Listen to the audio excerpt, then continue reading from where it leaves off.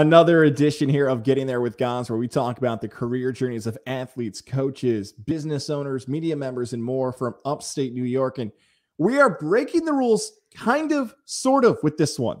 I've harassed poor Barry Gadbois for months on social media. I've been shooting him direct messages at 1:30 in the morning saying, come on the show, please. I need to hear about your story. He counts because he worked at Albany for a quick cup of coffee at one point in the news world. So we're counting this as an upstate New York connection. Barry Gadbois, for those who don't know you, let's go back to a younger version of you. 6, 7, 8 years old. Where'd you grow up? What'd you want to be as a kid? And was it your same dream job you wanted when you were 18 years old? You know, I grew up in Western Mass. So I was born in Springfield, grew up in Holyoke. When I was a kid, I think I wanted to be a cop.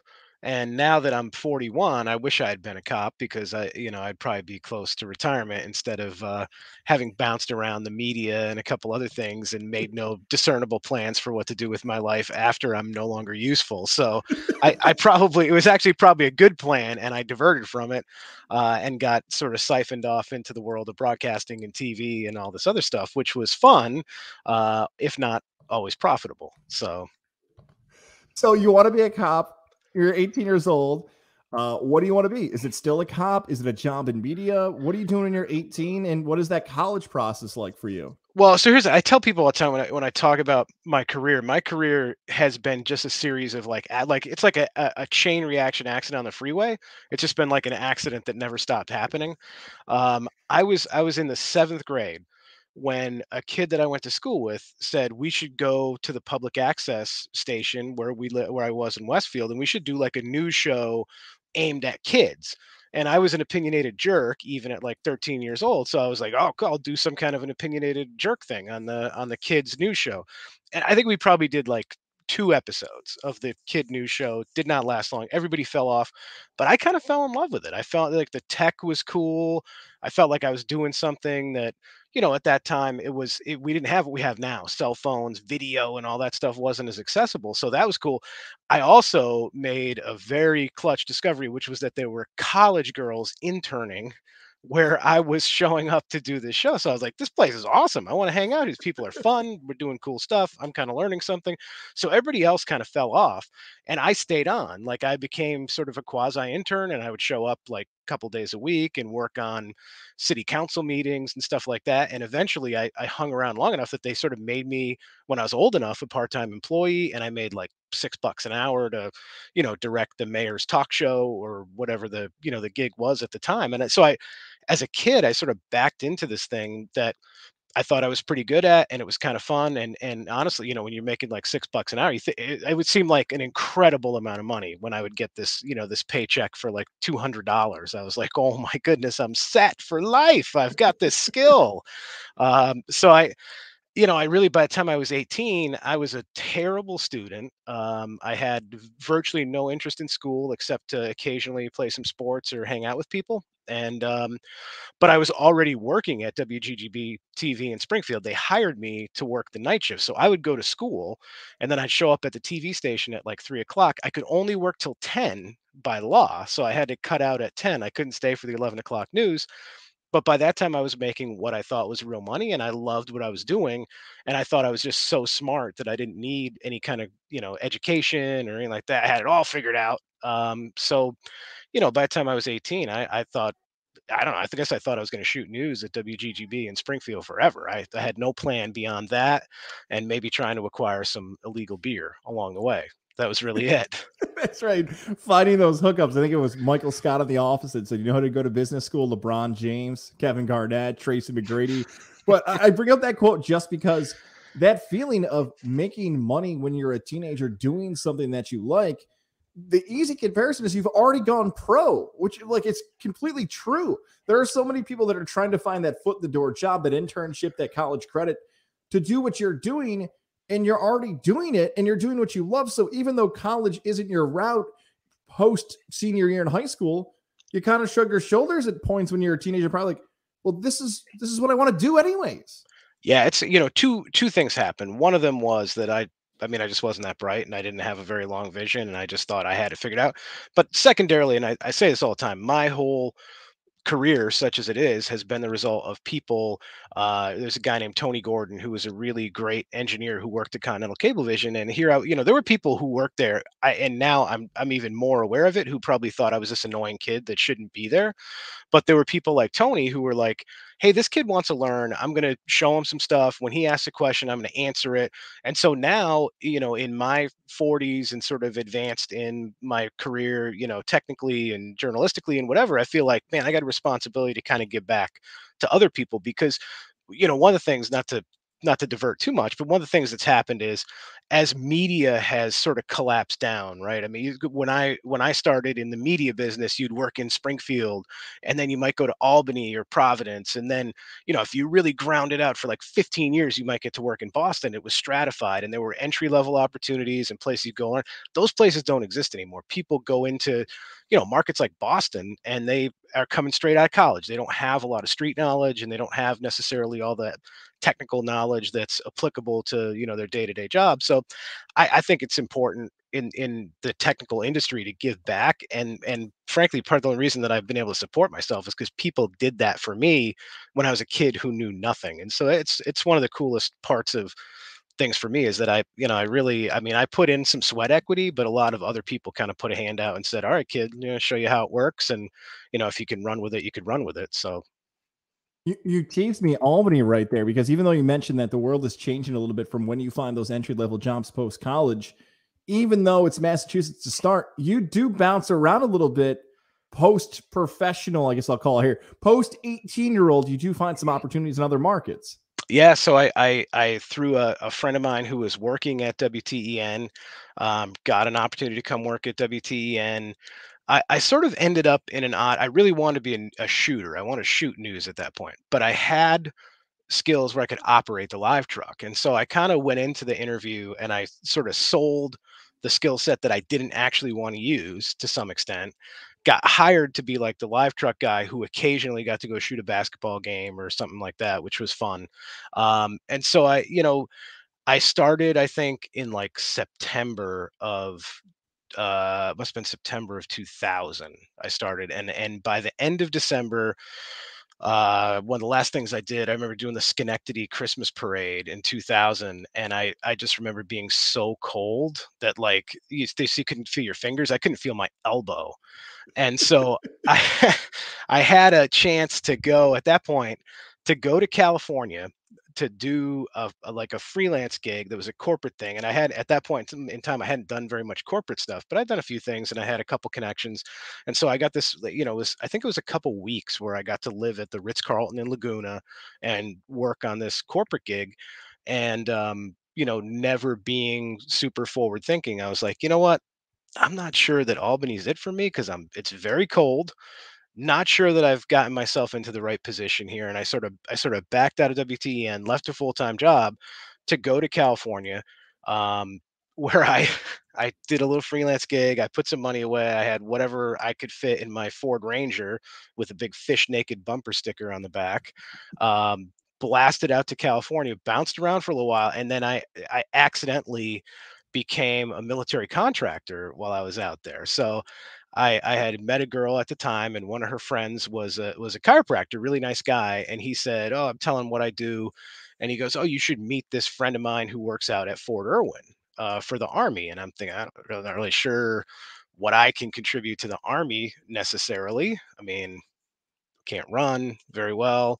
I haven't killed anything recently, but so I met this guy, and the Fort Irwin is a really cool place. It's in the Mojave Desert, kind of between. If you look at the map, like where the 15 and the 10 meet north of Los Angeles, this thing, Fort Irwin's bigger than the state of Rhode Island. It's huge. And so it's the only place in the country we could do force on force, tank, battalion level drills and all this stuff. It took a lot of communications gear and video gear and audio gear to sort of capture all the training. And then the trainers would, go into effectively meetings with the soldiers and review what happened, look at video, look at data. So, they were like, basically offered me a job at this first meeting. And it was at that time, it was more money than I ever thought that I could possibly make. And it's like, I was like, I mean, sure, I'll do anything you want. So I, within a couple months, had transitioned from shooting the Schenectady Christmas parade to now I'm living in Southern California in Barstow, which is a place most people look at you because they say, well, it's either military or you're incarcerated. There's no other reason that you would be there. And all of a sudden that turned into like a 3.5 year detour where I was out in Southern California.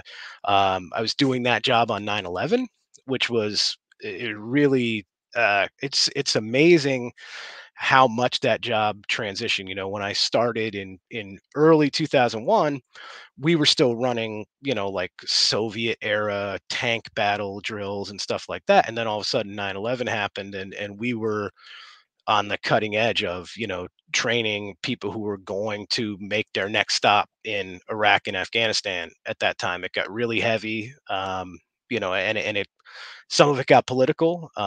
But I met some of the greatest people that I could ever have imagined, and I got the greatest education from the U.S. Army in leadership, accountability, communication. The Army's the most diverse workforce in the world. It's such a cool community, and I that experience was incredible. I loved it. Yeah, that transition from media to a non-media job and the opportunities you're given and the experience and the real workforce, if you want to use the word real for media members, you'll know what I'm talking about, especially like a real job if you want. But that transition from the capital region to that, when you were talking about shooting games and shooting that, some younger listeners might be a little confused by what you're talking about because now everybody's a one-man band. You might Right. see a local multimedia journalist out there and then on the news later on. Did you see potentially that trend happening of the job I'm doing right now may not exist 5 or 10 years from now because of budgets and television?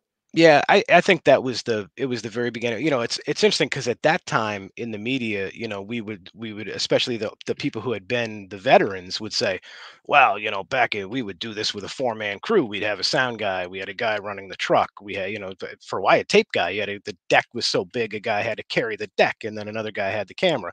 And so, the people factor had been going down for a long time. And especially in Springfield, when I worked in Springfield, the station that I worked at got bought by Sinclair Broadcasting, and Sinclair at that time was like on the leading edge of the wave of how could we do more with less? Can the director do the chyrons and roll the tapes? And I mean, if you had one more arm, you could also do whatever. So that was the beginning of it, and I think it also you go through I loved my career in media. I tell people all the time, I went to a Super Bowl, a World Series, NBA finals, NHL finals, presidential debates, national political conventions.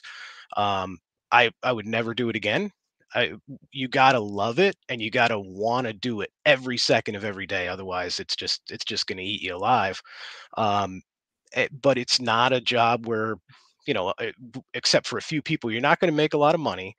If you have a family, the hours are terrible. You're going to miss a ton of stuff, and it's super unpredictable. You just, the phone rings and you go for 12 hours or 2 days or whatever the assignment is. So, and the more that you could see the levels collapsing down, you started to see even on air people. You start look at anchors and say, man, that guy's the last guy who's going to make a contract like this, in a market like this. And you could just see it kind of winding down.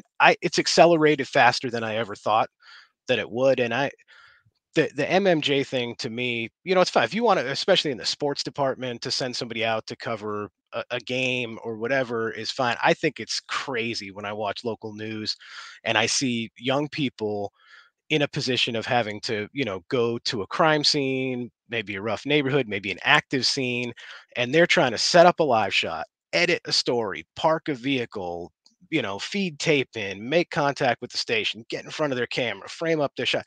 It's crazy. And there was a thing I don't know, a couple months ago where you saw a girl who was doing a traffic live shot actually get hit by a car that came off the road. And it was crazy video. Thank God it was low speed and she was totally fine. But I really can't believe that the MMJ trend of sending people out to cover breaking news solo, I honestly can't believe it hasn't gotten somebody more seriously hurt at this point. I think it's crazy when I see it. I thought that video was going to be the end of it, or at least there would be like a call to like, this is not safe anymore. Not only is it hurting the content that's presented, but it's actually putting people in harm's way. And look, maybe by the time this airs, maybe there will be change. Who knows? Like maybe by the time you're listening to this is what I like to call evergreen content. Maybe you listen to this in 2023 and something has changed. We mentioned you have the military-based job out in California. You've got a media background. Is there a thirst, a desire to get back into media, even though you're doing this job that's paying you more than you could have imagined and things are going well? What is happening, whether it's the heart or the head for Barry Gadbois that's telling you, okay, maybe this media thing is not quite over yet for me?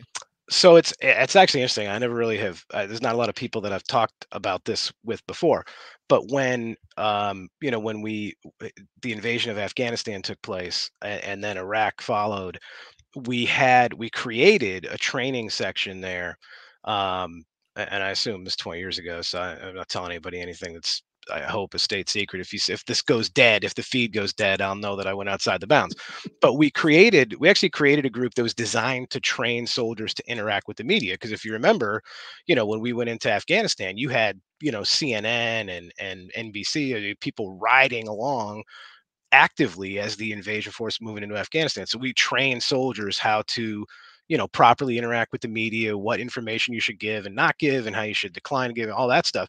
So they were looking for somebody to head up that section, this new section of the training center. And I thought, man, I'm the right. I got this media background, which at that time I thought I had done a lot or had done nothing at that point. But I felt like I had a lot of passion for it and I had a lot of real world knowledge that I could bring to it.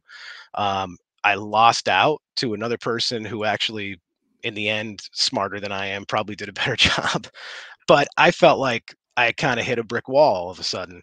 And I on a whim, I sent my resume to New England Cable News in Boston. They had an opening for a satellite engineer, and I thought, well, maybe my mom had been going through some health stuff, and I thought maybe it's time to go home. I don't know, maybe California is not where it's at for me. So I literally sent my resume off blindly, and I got a phone call back like a day later from a guy named Dave Beauvais, who turned out to be one of the best bosses I ever had at New England Cable News, and he basically said, 2004 Democratic convention coming up in Boston.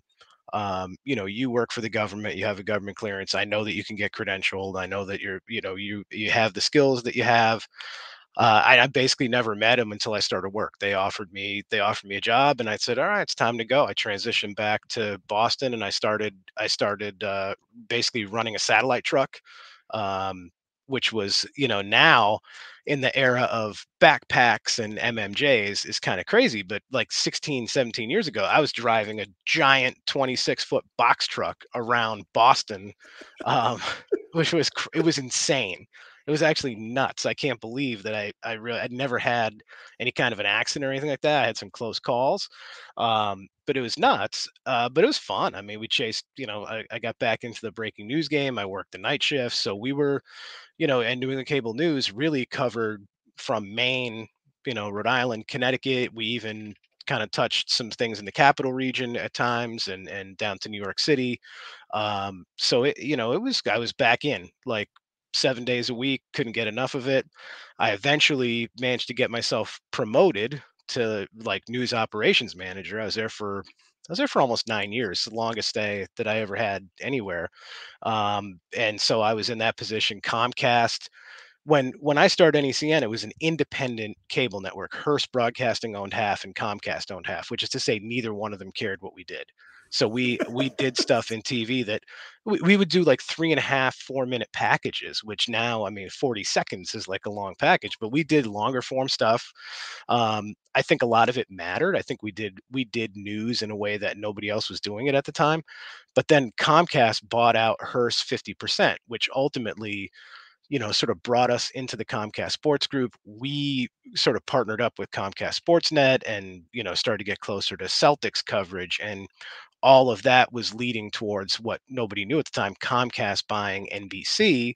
And all of a sudden, New England Cable News went from being this like tiny little, as we used to say, America's most honored regional news network, to now we were like an NBC O&O. It was a crazy ride for a couple of years.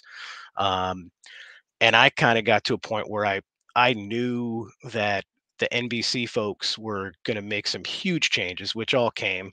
And I felt like I was going to get off the ride before they decided to just tell me to get out of my chair. And I ended up going back into corporate events and working on corporate events full time in 2013. And it was, like I said, my life just a chain reaction series of accidents. Right, the right things happened at the right time. I've almost never had a day in my career when I didn't kind of enjoy what I did, have fun. I very rarely wake up and drag my ass to work because I don't want to go. Like it just, I enjoy what I do, and when it stops being fun, you find something else. You've got good instincts. The Gadbois brothers, I'll give credit to your brother Dan as well, because I've said this to him before. The instincts, whether it's business or media, you smelled something coming like, okay, more responsibilities, buyouts, moving parts. I'm getting off before they let me go. And I think your instincts were spot on making that decision. Before we kind of make that transition, because the media ride's not done yet. You keep hopping on and off because those instincts are telling you where to move next. I got to go back to the DNC, because for some people, whether you're a political reporter, you work in news, whatever your job may be, when you see whether it be the Democratic National Convention or the Republican National Convention, I guess for a lack of a better description, because you've covered a Super Bowl before, it is the Super Bowl for many journalists to cover. And if you're watching from your house, even if you're not even a huge political scientist or you're not even following politics, when you watch these events, you're like, what is happening? It looks like chaos out there. But a fun, controlled chaos of, man, I kind of want to be at that party right now, whatever, I guess party, pun intended, whatever that party may be. Oh, yeah. Take us through it. You're the first person who I've got the opportunity to talk to about covering a convention. 04 in particular, what was it like being there on the floor in the mix of having these moments happen in politics? 04 was pretty crazy. It was only, you got to go back and remember, it's only less than 3 years post 9/11. So we had been told that there were credible threats against the convention and against the media. We actually hired security. We had private security that we traveled with around the city, and it was pretty, at that point, moveon.org had sort of come to prominence. And there was a lot of angst already about Afghanistan and Iraq. And so, by the time this thing came to Boston, there was all this concern that like the city was going to be gridlocked and Boston evacuated. I mean, there was nobody in town. There were cabs and there was media and there were people in limousines, and that was it. There was nobody in town. It was really weird. And they were in the middle of the sort of last phase of the big dig. So when you were outside TD Garden, there were still like these big concrete structures from where the central artery went overhead and turned around the garden. And there was a big controversy because they put like these fences and nets around and that was called the free speech zone. And so anybody who was going to protest had to like basically go into this pen across the street from the arena and and it was real. I mean, it was super contentious. So that it was weird being on the street, because you would go, I remember doing a Red Hot Chili Peppers played a John Kerry benefit at this place called Louis Boston. It's like upscale clothing store on Newberry Street. And so you're on Newberry Street doing interviews with, I don't, all these like super rich, some famous, and literally on the other side of the fence, the Red Hot Chili Peppers are playing a concert for like 80 people, there was, I forget who plays a big party at Rose Wharf, but all of that stuff, it's a circus. I mean, to your point, it is a party, and it takes over the whole city. Barack Obama spoke in 2004, and a lot of us who heard that speech were like, "That guy might be president someday." Whether you like his politics or you don't like it, you were like, "Holy cow, this dude is something." And in 2008, I actually was at Mile High Stadium in Denver when he gave the acceptance speech for 2008 nomination, which was 2008 was so different than 2004. 2004 to me felt dark. Like there was just this sort of, post 9/11, beginning of the protest age, security concerns, like weird cloud over the whole convention. It just felt dark. Everybody felt like they were on edge the whole time. 2004 really, to me, it didn't feel like a party inside or outside. It was very, very, just a weird time. That 2001 to 2005 was like a weird time. And then fast forward to 2008, and Denver was an insane party. In 2008, I went to the Democrat convention in Denver and I went to the Republican convention in Minneapolis. And that was a weird year because the Republican convention got shortened. It was post Katrina. I can't remember the hurricane, but a big hurricane hit New Orleans. So the Republicans started the convention late and like truncated the schedule in Minneapolis. The days were like super long. A lot of the partying kind of got set aside. But I got to hear Barack Obama's speech and then John McCain's acceptance speech in Minneapolis. And I mean, to your point, it definitely, it's cool. It's intoxicating to be like on the front step of these events when they're happening. It's like it's exhausting because I mean, especially when you work at like local or regional media, you're not like you're skipping meals, you're starting at 5 6 in the morning and going till 1 or 2 the next morning when you file your thing for the morning show. And you do all your own legwork. And I can't imagine, to be honest, I have no idea what it's like now for local and regional reporters trying to cover these things because I'm sure they don't have the kind of technical support and shooters and editors and stuff that we had. It was insane. Like it was hard to do it in 2004 and 2008. I can't imagine what it's like now, other than if you love it, and you love having that front row seat. There's nothing beats it. No, and it really doesn't, because like you hear this phrase almost overused in media that I was there for a history making moment, or history was, when it comes to the convention, that is 100% true. Like you are there witnessing history for our country, whether it's the Democratic side or the Republican side. You are there. You could tell your grandkids, like, I watched that future president talk, or I watched this person. It's amazing. I had my biggest moment probably ever in media was at Pepsi Center in Denver, because it's funny in the back hallways and in the skyboxes. You're at the Democratic convention, but I actually met and talked to Rudy Giuliani, super nice guy. And then all of a sudden there was all this speculation that Mitt Romney was going to be McCain's running mate in '08, and so a photographer named Mike Bellwin and I were just walking through Pepsi Center, and I see Governor Romney headed into the stairwell, and I was like, "Give me the mic, give me the mic, give me the mic." So we caught up with him. I said, "Hey, Governor, you got time for a couple quick?" And I'm just engineer Barry, but I was like, "Governor, you got time for a couple questions? How about this vice presidential speculation?" So I did this like 45-second little walk and talk with Romney, and it went kind of big. It was all over the place after we turned it in. So that was my like 1 minute of relevant political reporting in my life. I got this one-on-one out of nowhere with Romney, who is, and I've it's funny. I've actually run into him a few times since my news career is over. He actually remembered me. Is one of the nicest, most approachable people on the planet. Like just a genuinely good guy. And it's no more evidence than the fact that he stopped for like a minute in the middle of a presidential campaign to talk to some dumbass, literally in a pair of shorts with a microphone. But that was my 1 minute of fame. The thing when that happens, even though it's a great moment, it's wonderful for your career. You're talking to Governor Romney. If you think about what it would have been 10 years later or 15 years later, and how many views it would have gotten on social media and what it would have done, and your phone and email, and we joked around about your direct message, it would have been a different world 10 or 15 years later with that interview happening.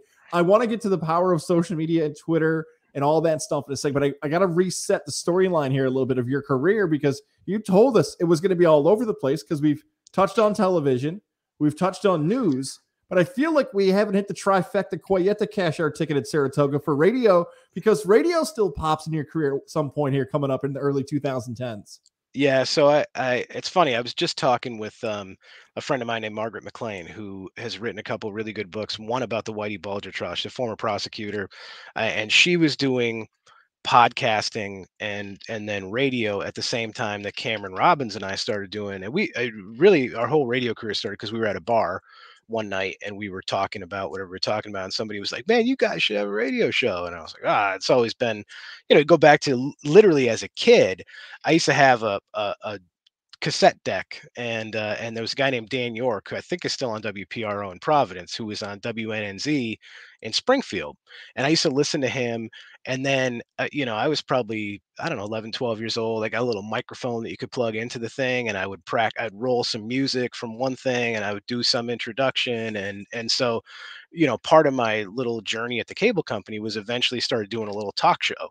And I did a bit, like a 30-second spot where I basically decided in like sort of rap hip hop fashion to take a shot at Dan York and say like, hey, why are you listening to this old guy? Dan, who? You should be listening to me. So Dan, who is a great guy, ends up calling me at the cable company, right? So I'm like 13 years old, 14 years old. And this guy, he's like, hey, it's Dan York. And I was like, oh shit. And he's like, hey, I saw your little promo.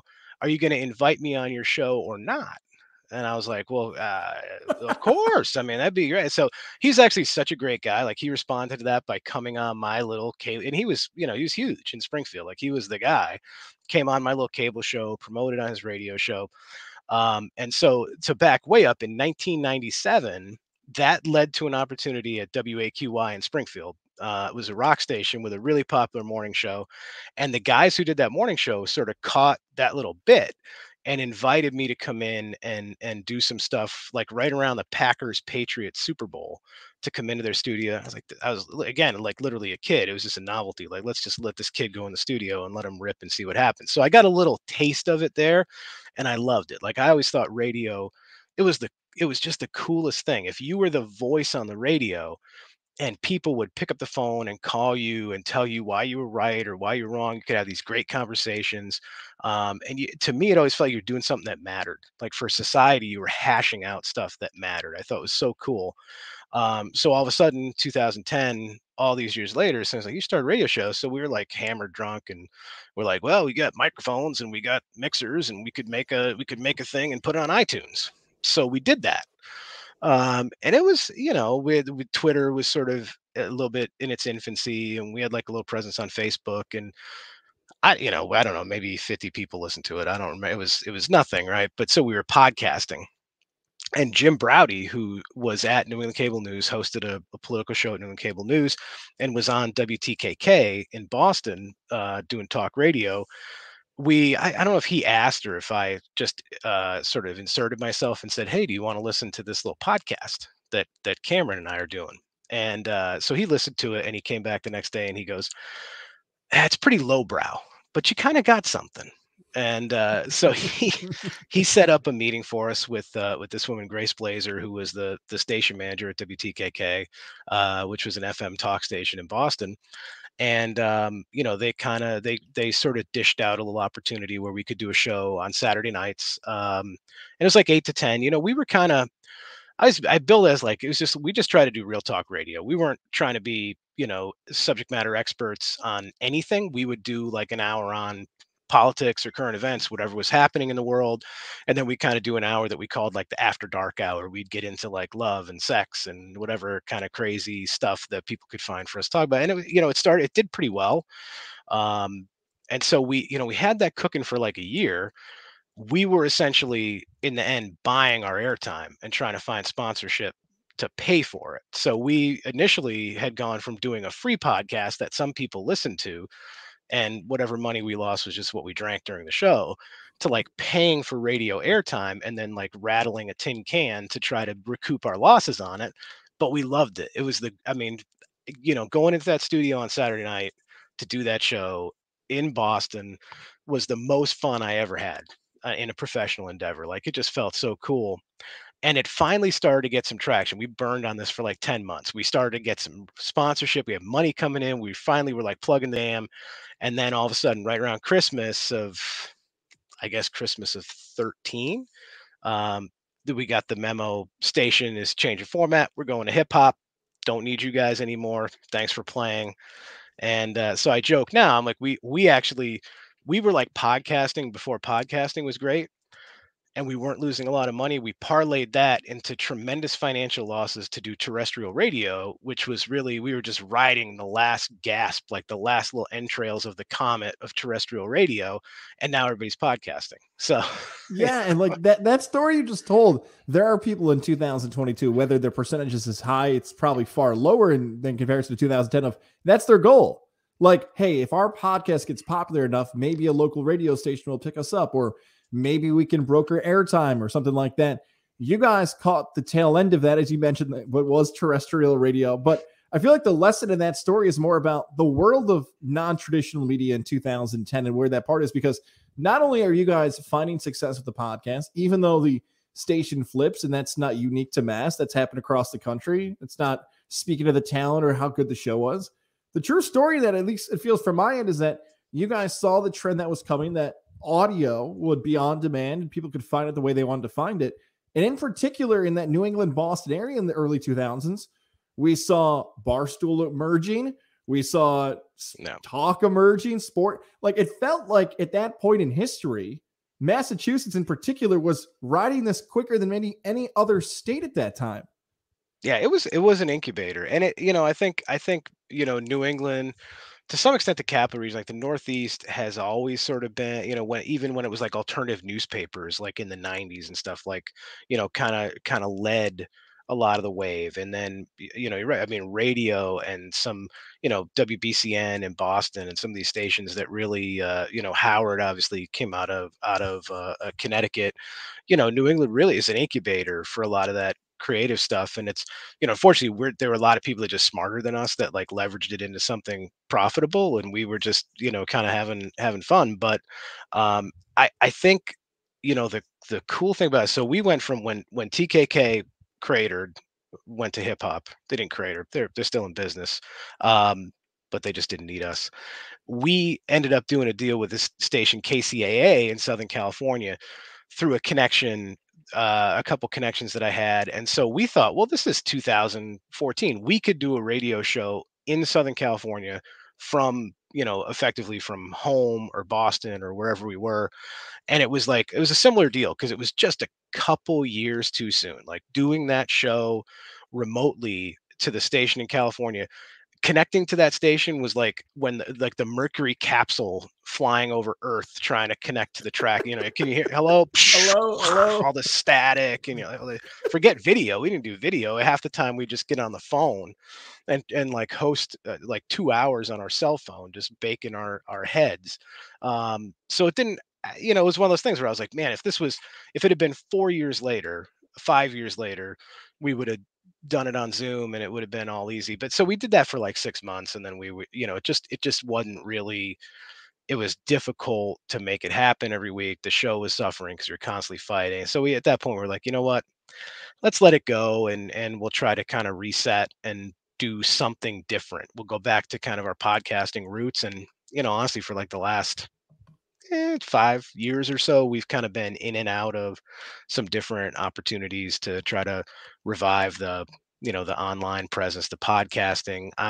I have a serious Twitter addiction that I probably should go to some form of detox or rehab for, but I love Twitter. Because if you think about talk radio was the place where if you had something to say, you pick up the phone and dial, and it would be busy, and you're like, oh man, I'm going to tell this guy, this guy's really off his rocker, and I'm going to let him dial back in, hit the read, and finally get through, and you get your 30 seconds or a minute to go on talk radio and have your take and get it out. And so Twitter just represents like if talk radio was just one open party line where everybody just screamed at each other, it'd be Twitter. It's insane, but it's fun, and it's that same level of interaction that, on some level, I think it matters. I think if you're smart and you kind of care about the engagement and the conversation, like you meet really cool people and you have some good conversations. So, to me, like Twitter, and I don't, I'm on TikTok. I don't really understand how to talk. I think I'm too old to effectively talk anything, but every once in a while I post like a video of fishing or if I see a train. But I'm like constantly watching them because there's people, super creative people who otherwise, I don't know what other people do, but they're not creative professionals for a living, but they make these crazy videos that are so cool. So with like the landscape now is, anybody can do it.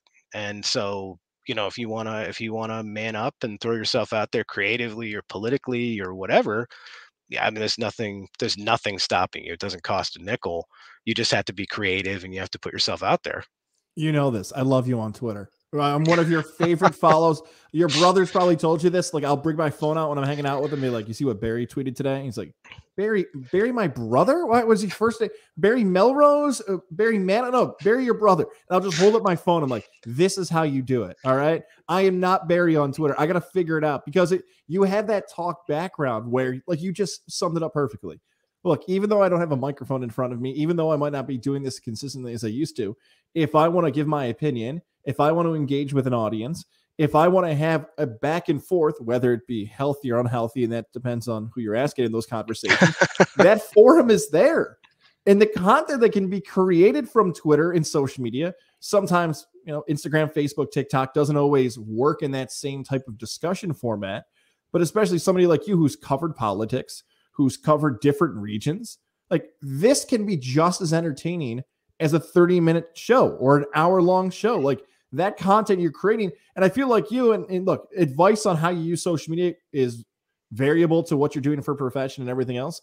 But I think you use it as a tool of, let's use it for what it is. It's an open forum to discuss things. And if you don't like what I'm saying, then you can block me or we can battle a little bit if we want.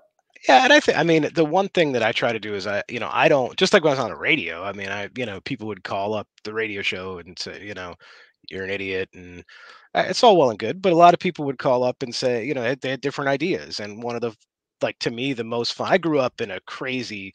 My family's all a bunch of liberals. So I would be like, the only conservative guy at like a family dinner. And my family, it's their Irish family, the knives come out and it's like, but you love each other, you respect each other, you just don't agree. So you kind of learn, all right, I'm gonna have an opinion every once in a while, I'm gonna have a little sarcasm, I'm gonna bite a little bit. But the one thing I don't do, whether it was radio or social media, whatever, I don't take any of it personally. Unless you threaten my family or some really over the top stuff that happens once in a while. It's fun, and the world goes around because people have different ideas about how stuff should work. And the crazy thing is, whether it's politics, or I'm a huge NASCAR fan, so I'm like, I'm into, you got NASCAR Twitters, like a whole community of generally angry race fans. But if you want to talk NASCAR, like you go on there, search the hashtag NASCAR, you could find, guys like Jeff Gluck, who works for the Athletic, who's a super talented guy, and his social media is just an incubator of constant motorsports conversation. But it's all right there. So you could spend 10 minutes on NASCAR. I'm gonna check, hockey Twitter. How are the Golden Knights doing? I'm oh my goodness, the mask mandate on the airlines got dropped. I gotta get in on that. So it kind of is this, like, it's just free flowing, nonstop. It's basically talk radio. And I think, like I said, just you can't take it personally. Just like you're on the radio, some people love you, some people hate you. Most people are just kind of curious, right? What you think or what goes on in your head, but you can't take it personally. Have fun. I've made some really good friends with people on Twitter who think I'm totally nuts and out in right field, which maybe I am, but it's okay. I own it, and people are still people, and it's not personal. With someone who's worked professionally in politics, though, it's not like you're just picking stuff out of thin air and throwing it on social media. You have a backing, you have a profession that you've learned stuff from both sides of the aisle.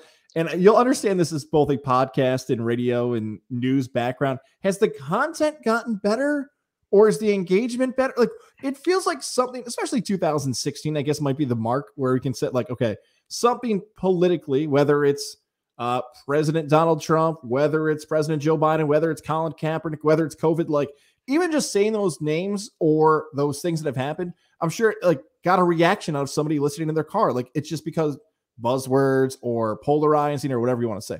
But has the content gotten better, or do people just go for the reactions? I struggled to figure that out, because maybe you do too, of what the hell happened the last 25 years when it came to Americans in this talk of what happens in the political world. Yeah, I'm not sure it's gotten better. I think, the one thing that I think has changed is that if you're going to be on Twitter and you want to try to be, I mean, the word influencer, I think it's overused. But you want to be active and you want to be part of these conversations. You got to be on your stuff, because people are, in the talk radio world, somebody calls up and you hit the button when they're done and you're like, okay, I'm in control of this deal. And on Twitter, you're not. If you're going to get into it with somebody, whether it's, it's greatest hits for me, right? Colin Kaepernick and policing issues, because I'm a huge back the blue guy, and I think a lot of this stuff has gone off the rails. But you got to be able to have fact-based conversations. It's not about saying that Colin Kaepernick is this or he's that. It's about the broader issue. And if you're going to have a conversation with somebody, you better bring something to the table. So I think from that perspective, I think people are more aware. I'm not sure that they're more informed, because I do think that part of what's happened is over the last like 20-ish years, we've become like a soundbite society. And I think this presidential administration, as much as anything, you know, and it's to some extent the last one, but it's accelerated with this one. You have press secretary who will stand in front of the press and just say whatever. And you know, it's 15, 20, 25 seconds of, you know, here is what I have constructed as a message, and I will deliver this message, and this is the message you'll take away, and you're not getting anything else. And so as we've gotten more refined, I think, at how we communicate, I think we actually do it more. I think it's become less granular. It's become less organic, and everybody is like a communications professional crafting a press release now. And so sometimes they have these great conversations, but we're actually really just talking past each other because we're talking like we're just issuing press releases or something. It's the soundbite society has has become more intelligent but less productive, I think. That's very, very well said, because that's kind of exactly how a lot of people are viewing this who have that professional background in media like yourself, where so many people are either living for that soundbite, living for the press release, or put the blinders on, where it's like, I'll only consume this. Like, I can go on Google right now, and whatever take I have about anything, I can find somebody who agrees with me. Right. And if I can find somebody who agrees with me, that validates my opinion, no matter where it comes from. And I'm sure somebody hearing that's like, oh, Gaz is a hater for the left or the right. Like, no. Like, that's, I get a blanket statement I just tossed out there, but that is, it seems to me, and maybe, again, someone who forms arguments and discussions for a living can kind of know where I'm going here, where sometimes if the facts aren't convenient to the argument you're having, people want to all of a sudden ignore those facts, whichever, and you can pick whatever topic you want for that. Well, look, and I think if you know, the one thing I always try to do is I take everything, to me, I take everything for what it is. I don't look at a situation, you know, whether it's, and I get further and further. It's like watching a video of police confrontation. I don't watch that to take the side of the cop, or watch it to take, you know, maybe the side of a suspect who, you know, was in a confrontation with police officer. The situation plays out, and it, you know, it is what it is. So sometimes you know, you have this, like, this community where, and I see a lot of times, you know, during the George Floyd thing, you know, you watch that video, I don't know. You know, I had a lot of people who would normally are cheerleaders, you know, yeah, back the blue. I'm going, nope, this situation is wrong. This unfolded wrong. Shouldn't have happened that way. That's bad, dude. Right. And so all of a sudden the people who are normally like your people are like, you're, you know, no way, you're wrong, you know, blah, blah. So I think if you know, if you want to be relevant and you want to be smart, every once in a while you have to piss off the people that normally think that you're great, because otherwise you're just, it's just a shtick, right? There's got to be times that you don't intellectually agree with everyone. And so even, you know, I've been really outspoken back to when Dan and Cameron and I were doing a podcast at the beginning of COVID, because we're all locked down with nothing else to do. So, you know, by April or May of 2020, I'm kind of looking at this COVID policy and I'm saying, I think a lot of this stuff is off the rails. I don't see how you can order people to close down their businesses. And I had a lot of concerns from the beginning. But then fast forward to, you know, 2021, and I went out as soon as I was eligible and got my first dose of the vaccine. And you know, I, like, you got the microchip, you know, Bill Gates tracker crazies over here, and you got the people who are like, we can never leave our house again over here. And so there's times when you look at an issue and you're like, oh, thank God I'm somewhat in the middle. There's actually crazies on both sides of me, so I must not be crazy. Like, Yes. you sort of understand that you're in the middle of the river because you're not on either bank with like the crazy crowd. That's right. When you have people not calling you crazy, that's almost the best compliment you can get. Like, all right, I'll stay right here. I'll watch the craziness unfold. Sort of like we talked about the DNC and RNC. If you don't get too much into the battles, then either way of that, just kind of find a safe space. You'll be just fine. That's very good. We usually close with the Getting There with Guys about best career advice, get what you are, and everything else. For you, Barry Gadbois, I want to change this, because I've just enjoyed this politics talk so much, and this media talk, and this combination of these worlds you've been able to live in. And I know this is a dangerous, you already see the graphic up on the visual side, which is danger of what does the future of politics look like? If I could have one more grandstanding question for you before you go, but for you in particular, do you see a wave, since you've seen the media landscape, the political landscape, of where you think politics, whether it be the coverage, whether it be a candidacy of future people, is going? And for you personally, even though you're loving Twitter, like, you were ahead of the podcast, not traditional media world. That's a lot of stuff I'm tossing at you at the end here, but your thought in the political landscape for the next 4, 8, 12 years of what we're going to see, and where the future of Barry Gadbois is going to be taking us. Yeah, well, those are two very, I think, Hopefully distinct because together, the the presidency. Yeah, future right. is not Yeah, I don't think so. I Combine it don't into think one. I'm There you that go. guy. All right, fine. That's too yeah, the job's too tough, doesn't pay enough, and to some extent, it's why we are where we are. Because who actually really wants that job? I mean, you got to really be an egomaniac to put yourself through, whether you're Republican or Democrat. You got to be an egomaniac to put yourself and your family through the hell that those people go through to get there. And I think you got to sell yourself on some level, all that stuff. The political landscape is crazy right now to me. I I would say that if you believe in the basic tenets of politics, there's a pendulum swinging, but there's some basic things that never change. I think it's the economy, stupid, and I think to some extent people on the left right now are discounting how much gas prices, groceries, supply chain, basic core economic issues are really affecting everyday people. Plus, I think they're discounting how much people are PO'd about what their kids have been through for the last 2 years in and out of school, and some of the COVID NPIs that I think have endured way too long, gone way too far. You're going to find out in November. I think that there's going to be a little bit of a landslide back to the right in November. I think, and it is waves. It's like a wave pool because when Trump got elected, and I'll tell you what, 2016 election night, I'm sitting there, man, I went through like a 1.75 at Tito's because it was like the greatest show I ever saw. I'm watching this thing, and the New York Times tracker's like 100% Hillary. And then the needle is coming back, and I'm like, oh my God, I feel like I'm watching the WWE right now. Like, My I God. think Hulk Hogan just leg dropped. Like this is crazy. So like from the standpoint of like just theater, like it was the craziest night ever. But for people who were 1000% in their soul sold on Hillary Clinton winning the presidency, that broke them to some extent. And then COVID became to me the manifestation of everybody's worst fears. Like this is what we knew was going to happen when this guy got elected. And so there's the groundswell of reaction, particularly from progressives to COVID, eclipsed the scientific situation. It became about like the emotional catharsis of like, oh my God, this guy got elected and now everyone's gonna die. And so, now I think you're seeing the wave kind of breaking the other way. And politics in America really is, to me, about 10% over here and 10% over here are actually driving the bus, and 80% of us are in the middle, and we generally agree on most things. I think we want to pay enough taxes to support our schools and have a functioning government. We don't want to pay too much. We don't want waste. We don't want fraud. We don't want abuse. We think that people who want to come to this country and contribute should be able to come here in some process that makes sense, but we shouldn't have the level of illegal immigration that we have right now. I think people should be able to own guns. We think people probably should be able to get an abortion, even if we don't like it. Like on core issues, I think most of us are in tune, but we're being led by Pied Pipers who are way on the outside.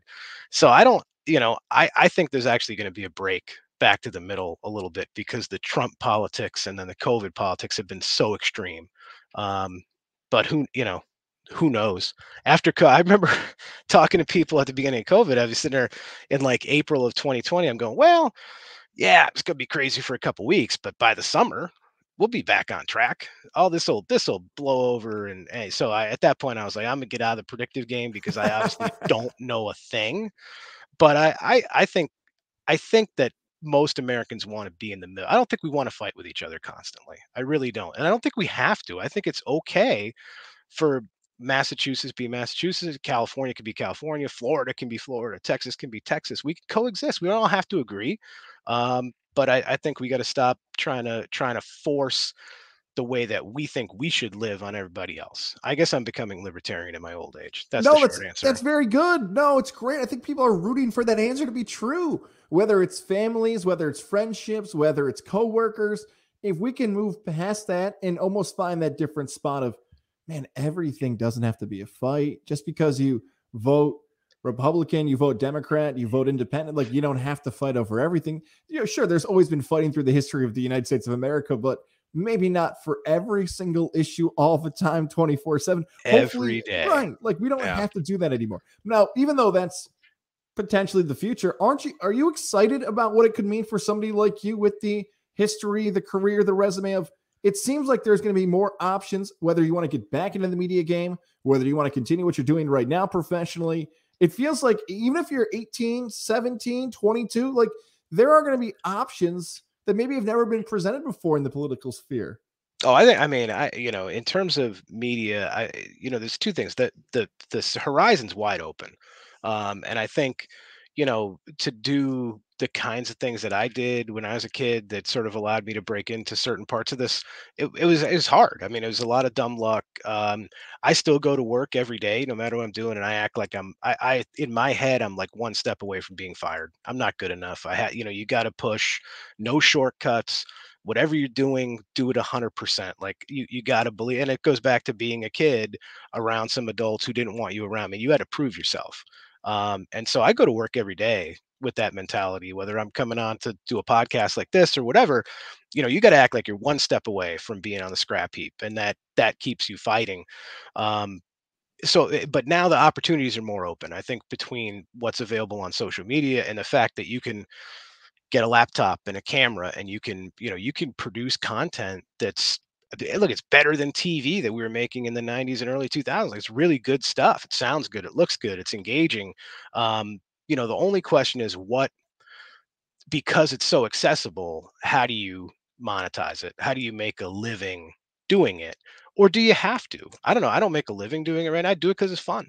And maybe that's part of the point too. Like you can have a day job or 2 day jobs, and you can have one career, you can have 10 careers. You can go to college and be a PhD, or you can go to trade school, be an HVAC mechanic during the day and make a kick-ass podcast at night, and that's fine. Like the world is really your oyster at this point. So, I don't know. The trick is to, I think, be happy with what you do, and then hopefully you make enough to eat at the end of the day.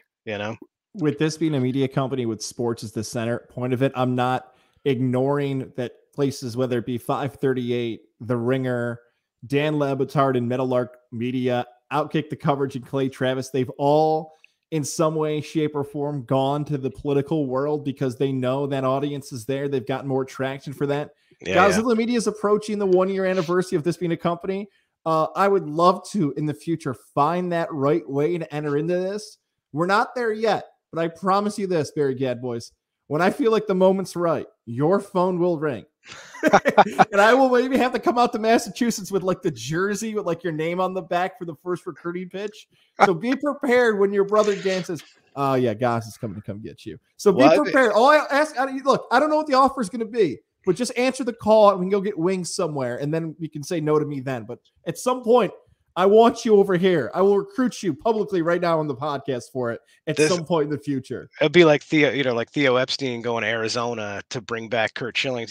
But I mean, I'll do anything for basically like a plate of wings and a pitcher of Miller Lite. So it's an easy sell. If we could at some point maybe get my brother involved in something where I could talk about what a horrible organization the Red Sox are and how much, and let him try to make excuses for them. That might be a fun sports centric kind of conversation to have. But dude, listen, I love what you guys are doing. I've been, I was a fan of what you guys were doing on the radio. And then I think like a lot of people, right, I'm seeing news of changes coming, and I'm like, man, what's going on? But I think, in reality, for where we are in 2020, this is exactly the form that you want to be in. You referenced all these other places that have taken off. All they did is the same thing you did: arrange some logs around the campfire, and they just had to catch the right spark and just make that puppy smoke a little bit, and all of a sudden you're off and running. And I think the secret sauce is your heart and your intellect and everything else, and then you just have to catch the spark. There's an element of luck to it, but I think this is positioned for who knows what, right? I mean, the sky's the limit. This was what we've been talking about this whole time. The landscape is wide open. I'm thrilled for the future. I'm thrilled to recruit you at some point if I don't screw this up. And I'm excited to retweet you and roll in the DMs at 12:30. Like, nice tweet, Barry. Good job. Be your number one cheerleader. Barry Gadbois, this has been months in the works. Thank you so much for doing this. I'm looking forward to talking to you again real soon. You got it, man. Anytime. DM me anytime.